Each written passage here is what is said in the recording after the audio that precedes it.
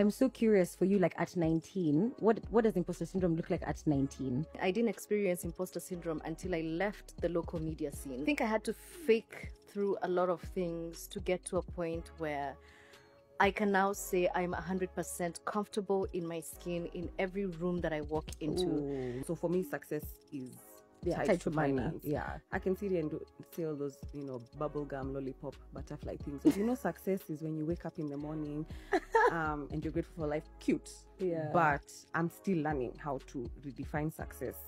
When I now lost my job and I did not have that amazing tech money income, and I really was forced to figure out what success looks like, because that was the only thing that could get me out of that hole that I believed I was in. Remember that I had imposter syndrome. I was like, you see, that's what you were a nobody. This is why the system spat you out. I used to be like, once I get to this, once we win that thing, or once, and those things happen, and then the goalpost keeps shifting. So I understand, but please let me get the G-Wagon so I can understand. I don't have an issue with people saying they don't have the money. I have an issue with you constantly saying it and being in that space where you require to have the money. I think that's without doing anything about it. You constantly have no money, but you're there constantly drinking my drinks.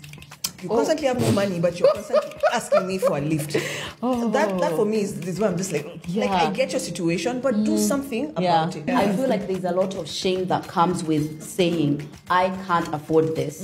In the industry, it's called having champagne taste on a beer budget. So you want those fine things in life, but you can't afford them. So you end up probably maybe even going into debt. Okay, so for me, maybe an added element is I like that when you look at me, you're just like, wow, Murugi is so wealthy. I like people having that perception of me. You understand what I mean? Detrimental. If all that money passes through your hands now, but your working age, when you're making all this money, and then when you're 50, 60, you can't retire because truly you don't have good money. It is, I'm reading The Tao of Warren Buffett. It's a fantastic book. It just explains his lessons, and he says, only when the tide recedes will you know who was swimming without shorts on.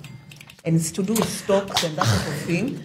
But all of you are there swimming, and you're thinking, hey, when the water moves back, you will notice who had no shorts on because they did not prepare. Every time I talk to this person or we have any interactions, I still find myself in that position where in any other relationship, I am good. I am a level-headed person. In this relationship, I will call and call and call and call. Even when I have not been called for 2 months, Katome is still on the phone. And this is why I get so triggered by double texting.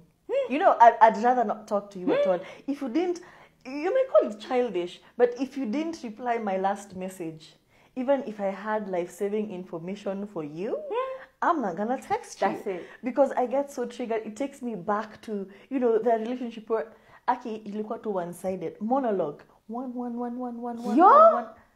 Saturday, Sunday. Friday, because I could Saturday, reply Sunday, your email Monday. Hey. Alafu ana reply Tuesday, hi. And you get so excited. Oh my God, he texted me. It's one of those where you're now showing all your girls, oh my God, he texted. And immediately over there, again, talking to yourself for 3 days. I get like a mad woman. And it's your inner child was just suffering. Imagine. And the song by Jasmine Sullivan, My Foolish Heart, you're doing this to us again. Your heart makes all these decisions and you're not considerate of your inner child. Your inner child is just craving stability. God.